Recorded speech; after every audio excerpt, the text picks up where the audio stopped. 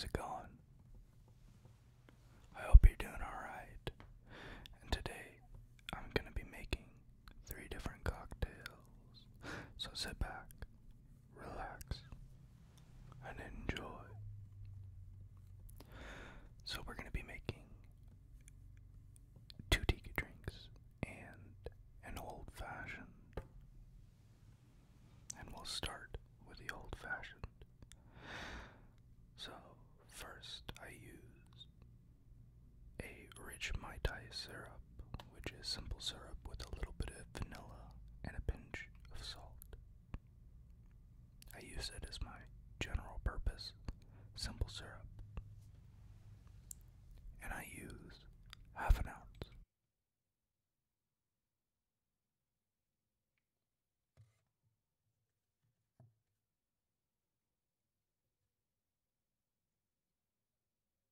I try to make any syrups I can by myself without buying them.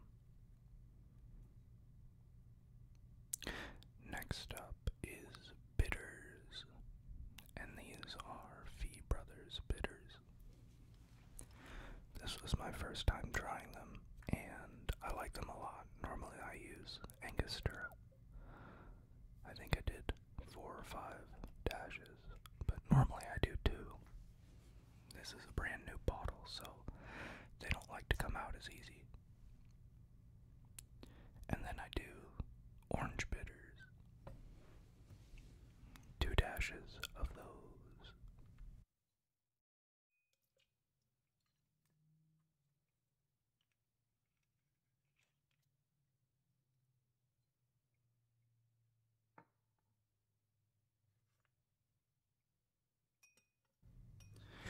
Then I mix it up a little bit. Traditionally, you would use a sugar cube and bitters, but I don't like the texture of the undissolved sugar in the drink, so I prefer a syrup. And the secret ingredient is 2 bar spoons of cherry juice, and these are Bada Bing cherries. I forget who makes them, but they are a really good alternative to Luxardo cherries, which are outrageously expensive.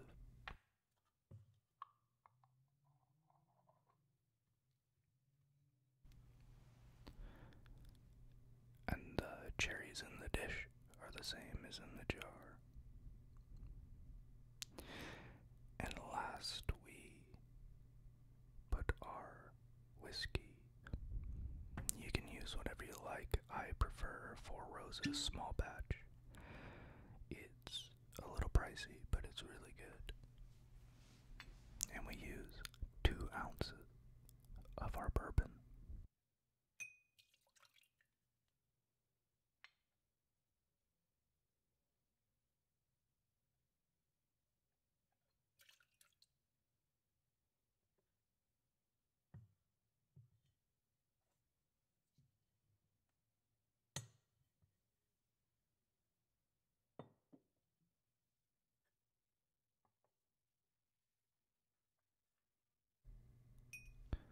Then we give it a little stir before we add our ice. And speaking of ice, the ice I'm using is Sonic ice, which is like a pebble ice or crushed ice. And I ended up having to use a different strainer because I normally don't use pebble ice in an old-fashioned. But I didn't have any cubed ice on hand.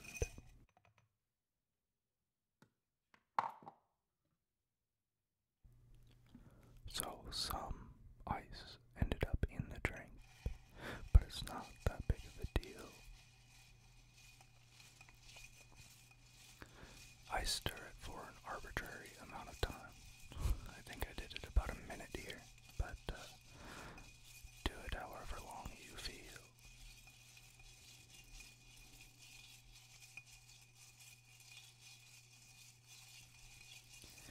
But I really like old fashions.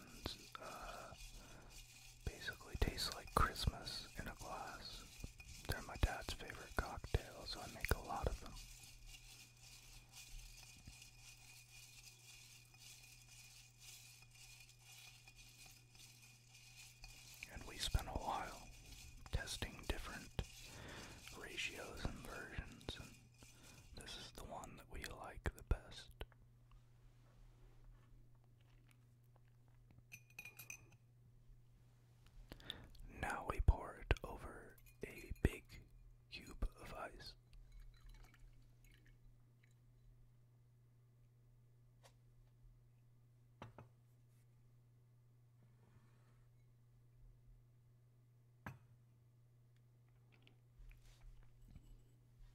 always like how they look when they're done.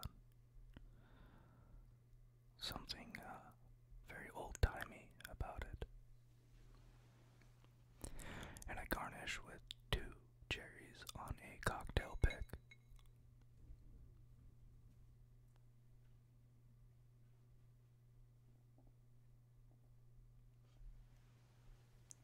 And the peel of an orange.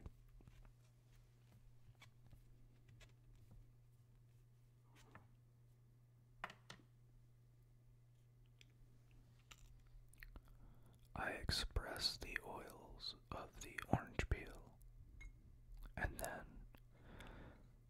rub the oils on the inside rim of the glass. And there you have an old-fashioned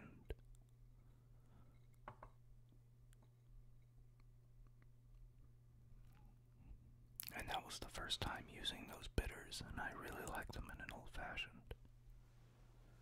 So I'm looking forward to making more drinks with it.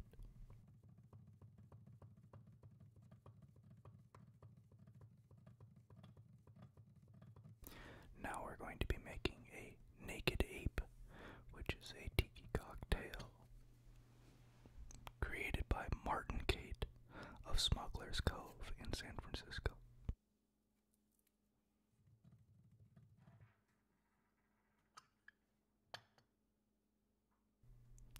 The drink is easy to remember. Everything is half an ounce, except for one of the rums. And this is a monkey tiki mug that I got at Undertow in Phoenix, Arizona. Unfortunately, the lighting is not great, so it doesn't do the mug justice at all. Next time I will be improving on that. But we start with half an ounce of lemon juice.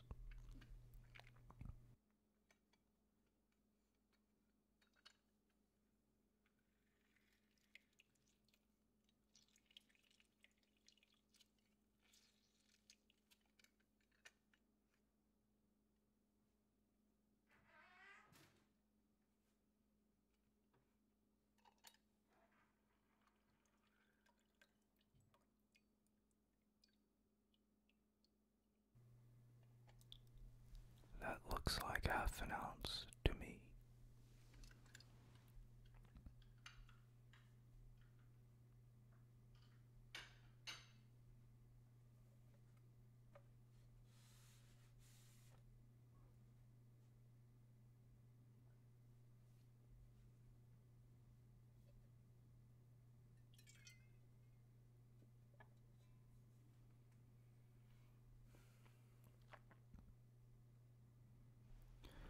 Next up, we've got cinnamon syrup.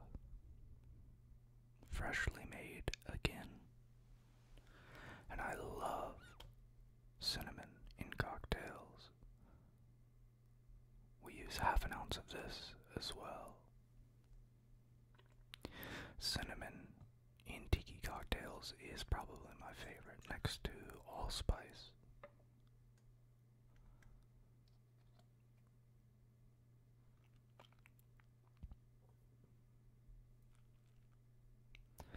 And then we have banana liqueur. And this is a very good banana liqueur.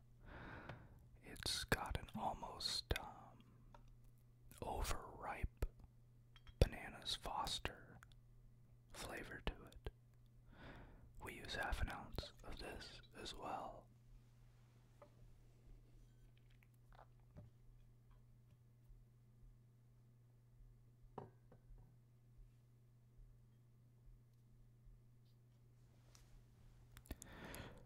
A few dashes of our bitters.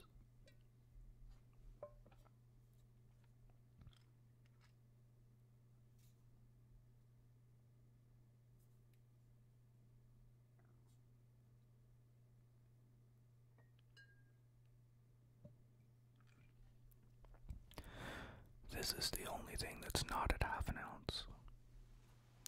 This is Gosling's dark rum, and I think it goes very well in a naked ape.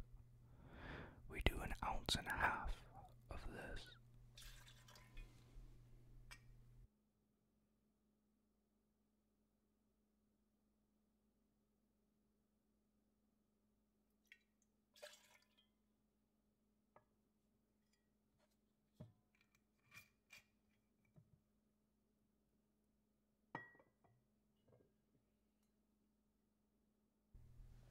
And last up, we have Smith & Cross. This is an overproof Jamaican rum, and it's very good. We use 1/2 ounce of this. And like I said, the lighting is not as good as I thought it was. It looked good on the camera, but going to edit this, I realized I should have had a light behind me. And the focus is a little out of whack, but I learned a lot making this video, so next time I do one of these, it will be much better. We add our crushed ice.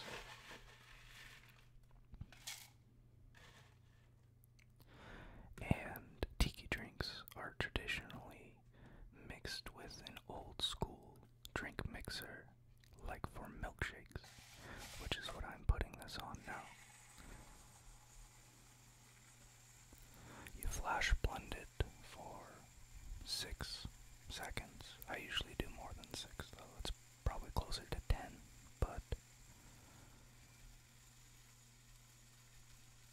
it aerates the drink a lot more than shaking it, dilutes it faster, and it gives a nice froth to a lot of tiki drinks. We dump it into our monkey mug and top with crushed ice.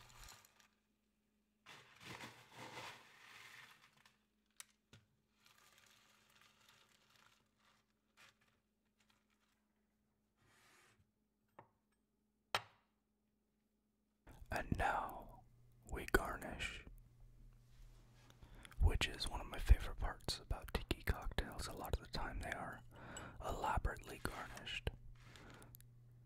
We start with a straw. Then we grab 2 palm fronds from a pineapple. And a swizzle stick or stir stick. And there you have it, the naked ape.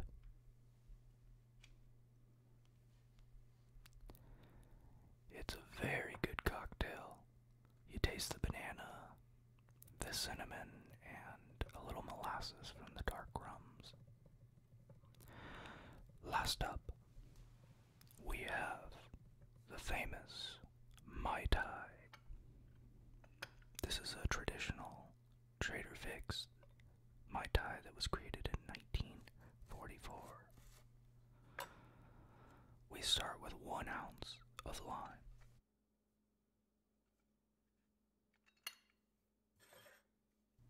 And this was a pretty good lime. It actually gave a lot of juice.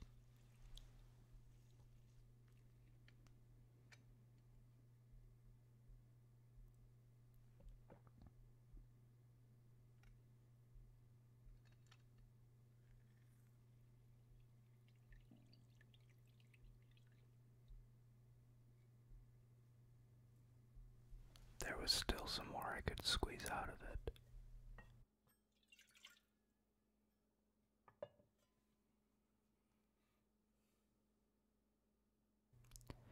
Then we use our rich Mai Tai syrup that we used for the old-fashioned. This we use 1/4 ounce.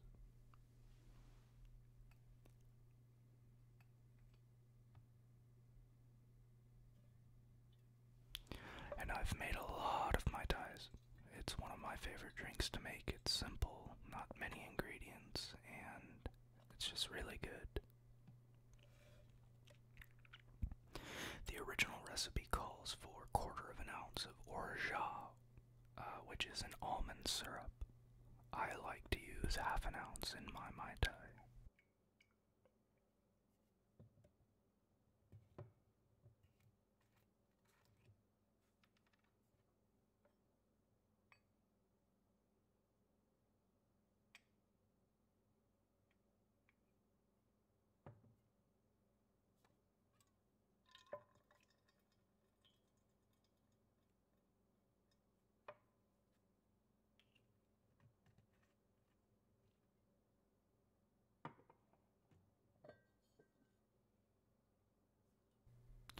Next up is orange curacao.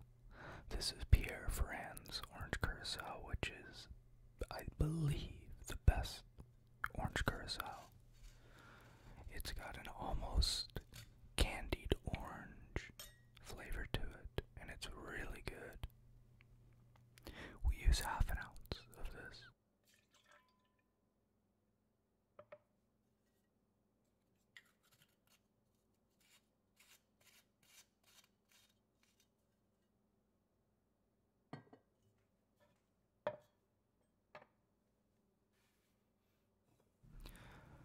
And the orgeat is not something I'm willing to make.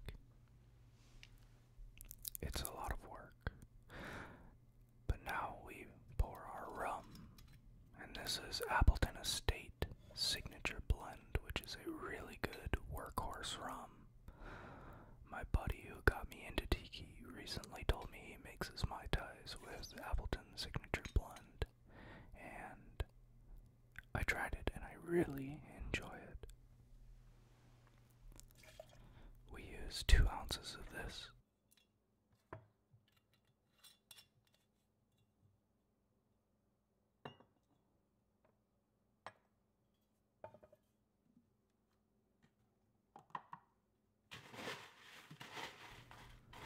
Next we add our crushed ice.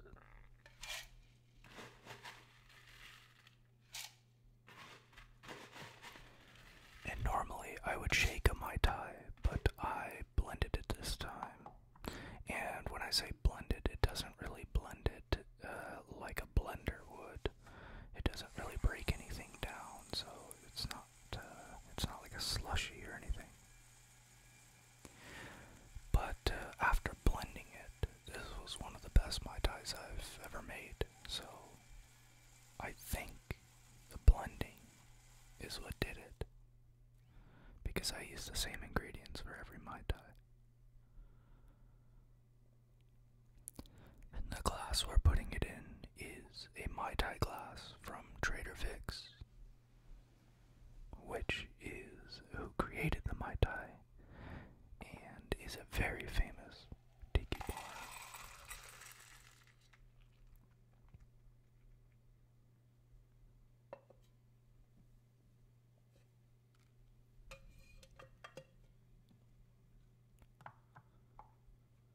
We top it off with some crushed ice, and I did not have any mint, but normally if I did, I would put mint in this, which is the traditional garnish as well. So we start with a straw, a swizzle stick, and the spent lime shell. The idea is this is supposed to look like an island, and the mint would be behind it, looking like palm trees. But that is our 1944 Mai Tai.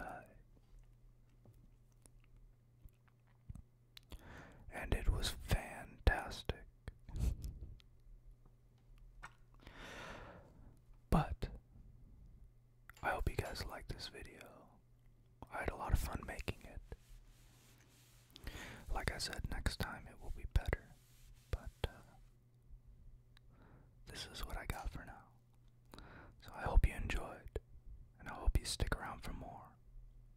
Have a good night or day, and I'll see you next time.